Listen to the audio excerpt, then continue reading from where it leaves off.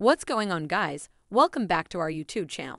If you're new here, my name is Anna, and I'm one of the contributors at Fidelity.com. In today's video, I will be comparing FZROX and FSKAX, two of the same but different index funds from Fidelity. How are they the same but different index funds, you asked? Well, both funds track the total U.S. stock market, but one is newer with no expense fees, while the other one has been around since 1997 and charges investors 0.02% per year. Let's take a deeper dive into their differences and similarities.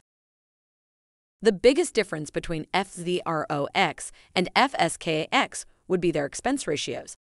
FZROX has an expense ratio of 0%.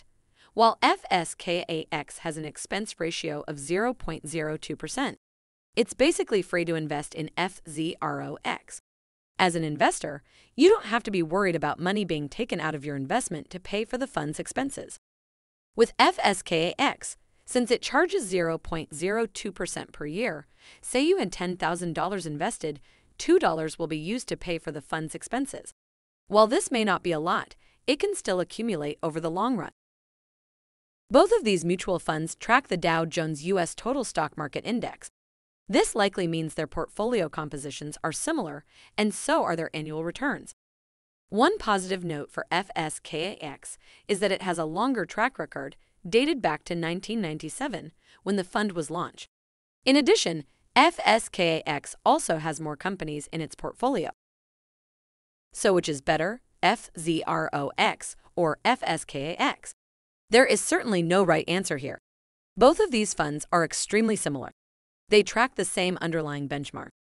If you dislike the expense ratio and prefer to pay nothing to the fund manager, FZROX is the perfect candidate.